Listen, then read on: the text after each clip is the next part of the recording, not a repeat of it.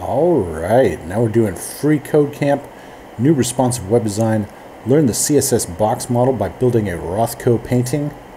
Step 6. All right, so we're going to add a div element in the body, and we're going to set the class attribute equal to canvas. And for example, div and then class. Well, yeah, we're going to do a class attribute. All right, this will act as the canvas for our painting. Pardon me. All right, so we're going to do a div.